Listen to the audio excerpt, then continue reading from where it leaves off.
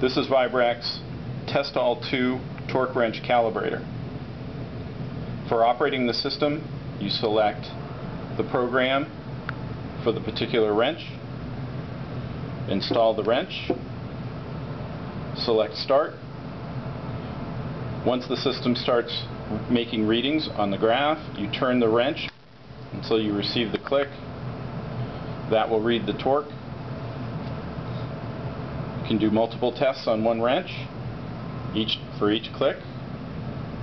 Once it starts reading again, turn the wrench. Automatically saves the data. Select Start for a third test. Once the system starts reading, rotate the wrench beyond the click. Automatically saved. Ready for one more test. Select Start. Once the system starts reading, rotate the wrench again. In this case we have 4 tests. Select View Print, and you have the data in front of you from the test that you just completed.